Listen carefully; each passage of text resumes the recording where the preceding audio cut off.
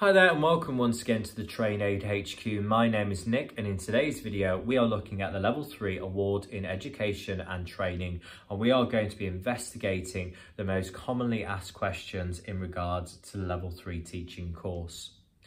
The most commonly asked questions in regards to the qualification structure is: how is the course assessed? There are 3 written assignments to the course. Those are the roles and responsibilities of a teacher, inclusive practice, and also assessment methods. The suggested word count per assignment is 2,000 words each, and you also have to complete a 15-minute micro teach of your choice of topic. In regards to the certificate, this is an electronic PDF certificate which will be emailed to you once you have completed the 3 written assignments and also the micro teach and those elements of the course have passed. And the certificate can take 10 working days to come through to your email. In regards to the most commonly asked questions with the qualification, the first is: who is the awarding body? Who is the provider? So the awarding body is Highfield Qualifications. And is the course accredited? Yes, it is. It's an Ofqual regulated qualification. It's on the RQF framework and it is a fully accredited course. So once you've gained this qualification, it's yours for life. It does not expire. It is valid outside of the UK. Well, it is a UK-based qualification. Many of our learners have gone on to teach abroad with the Level 3. So it's always worth checking with the organisation, the school or college that you are thinking of applying to, just to double check here. But as a general rule, UK-based qualifications are highly sought after and thought of abroad as well. But we do encourage you to check with the organisation that you are applying to. Does the qualification expire? No, the qualification is yours for life and there's no need to renew the Level 3 course once you've achieved it. The guided learning hours, well, there are 48 suggested guided learning hours with this qualification. Of course, you complete the course at your very own pace, but the average learner takes 1 month to complete the qualification. There are no expiry dates, there's no cut-off point or deadlines with the course here at Chadwick Aid, so please do take your time if you wish. In regards to what support you will receive when doing the qualification, support is available over the phone, over Zoom as well, and the marking team do take 5 working days to turn around your assignments. If you do have any questions regarding the assignments or your micro teach, please do email us or give us a call. So our office hours are Monday to Friday from 9 to 5, of course, and we'll be happy to give you lots of support and advice from the start to the finish of your qualification. What are the entry requirements? Well, there are no specific entry requirements. However, if you have basic IT skills to help to write your 3 assignments, that is advisable, and also basic IT skills when planning your very own micro teach as well. There are no previous qualifications that you need to do this course. It's often regarded as the first qualification on the teaching and training ladder. Another question is, can I get funding for this course? The answer to that is no. However, we do offer flexible payment plans on all of our courses, so please do check out our monthly payment plan options available on our website. How soon does my certificate take to arrive? Well, it is 10 working days after the 3 assignments and also the micro teach have been completed, and also it is an electronic certificate and no longer hard copy certificates as well. How long are the 3 assignments? So the assignments are roughly 2,000 words per assignment. You only need the Angravels textbook as a source of information. You can, of course, include other sources of information such as websites, journals and textbooks. You can write in the first or the third person, that's absolutely fine as well. And do have a look at our YouTube channel for some helpful guidance on how to complete your 3 assignments. Another key question is, do I need to work within a teaching role to complete this qualification? The answer to that is no, you don't need to be working within a teaching position in order to embark on this qualification. So if you are perhaps interested in becoming a teacher or trainer, then this is the qualification for you. Some further questions is, what can I teach after the Level 3 award in education and training? The answer to that is any course or qualification that you have yourself. So subject knowledge is a great hallmark of any teacher or trainer, so you have to be confident in what you are going to be teaching here. What career opportunities are available after the Level 3 AET course? So there are many of different opportunities which you can go into. For example, you can be a freelance trainer, so you can teach any course or qualification that you have yourself. You can work for a number of different training providers to fill up your training calendar. For example, you could be perhaps a freelance first aid trainer, a health and beauty teacher as well. You can also work within the college and post-16 sector, either as a part or a full-time teacher. You can register, you can set up your own courses. You can also deliver in-house training courses if you work for a company, by example. You can also set up your own training company as well, so you can become a director of your own training company if you wish, delivering your very own courses.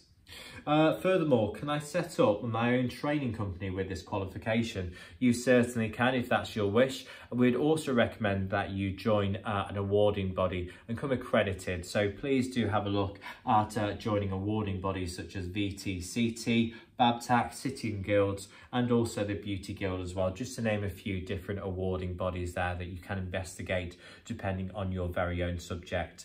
Can I deliver my own courses with this qualification and offer certificates? Well, the answer is yes, you can. You can, of course, deliver any courses or qualifications that you have yourself. You will also need to gain the CARVA, the assessing qualification, in order to issue accredited course certificates as well. So you do need to go on and gain the CARVA assessing qualification there.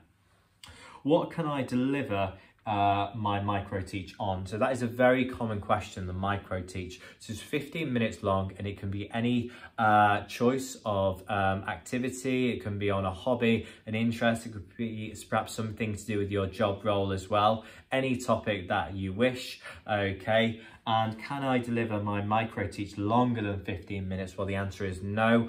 We have to be quite strict with the actual timings of a micro teach. So it's 15-minute long in total. It should have a clear aim and also objectives as well. Just moving on, some more questions about the course is how many course credits are there? So there are 12 credits in total, and does the course count towards UCAS points? No, however, it's a very valued teaching qualification. So if you are looking at applying to university, then it's a very good qualification that can really supplement any university application. So you could perhaps do this course during a gap year, by example, to help with any university application here. Furthermore, is the hard copy, is the certificate a hard copy? No, the awarding body Highfield now only produce electronic certificates. So once again, that will be emailed to you. And in terms of my micro teach, can I use PowerPoint slides for my micro teach? Yes, you certainly can. We advise no more than 5 slides for your micro teach. Do ask your learners lots of questions. Discussions are very important within your micro teach as well. In terms of videos, can I show videos during my micro teach? Yes, that is the answer. You can indeed show videos, but we suggest no longer than 1 to 2 minutes, and be prepared to ask your learners questions about your videos as well. So a video should be no longer than 1 to 2 minutes here. We shouldn't sort of take up too much time within your micro teach. Okay, furthermore, questions are, what are the course progression areas? So if you're looking at sort of developing yourself further, we'd suggest the level 4 or level 5 teaching qualification. So if you're looking at teaching within a college, a school setting, the independent school sector, then definitely look at the level 4 and 5 teaching qualifications there. They do stem very well from the level 3 teaching course. You do, however, need to have access to teaching hours with the level 4 and the level 5. So do look at securing a teaching position following on from the level 3 teaching course. Another qualification to gain is a level 3 CARVA qualification as well. So you'll become a fully qualified assessor, and that will allow for you to issue accredited course certificates. So furthermore, in terms of the course, what are the 3 different course formats, and do you receive different certificates? So there are 3 different course formats: the online, which is a self-paced course, the 3-day webinar course, which is on Zoom, and also the 3-day classroom course as well. So regardless of which format you choose, you still gain the same qualification, a level 3 award in education and training. So the format which you choose, it will not suggest that on the certificate. Okay, so do feel free to choose the format that you are most comfortable with. How long do you have to complete this course? Well, as long as required. There are no expiry dates with the course. There are no late fees. You can submit your assignments to us as many times as you like, of course. So do take your time with this course and qualification. So there are many progression points that you can progress onto, such as the teaching courses, assessing, and also the IQA course as well. Another common question we get is, can this qualification be used within primary, secondary and the independent school sectors? Well, it is a post-16 qualification, so you can use this, of course, within the private training sector. You can use this within colleges for any college position application.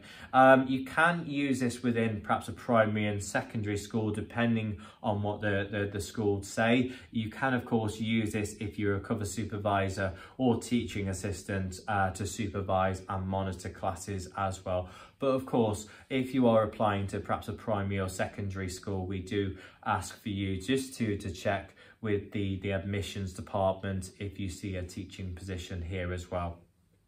So in terms of teaching roles, well, of course, you can apply for any college or post-16 teaching sector role, whether this is part or full-time as well. An excellent progression would be the level 4 here. And of course, in terms of assistant roles, you can, of course, apply to teaching assistant and cover supervisor roles if you wish.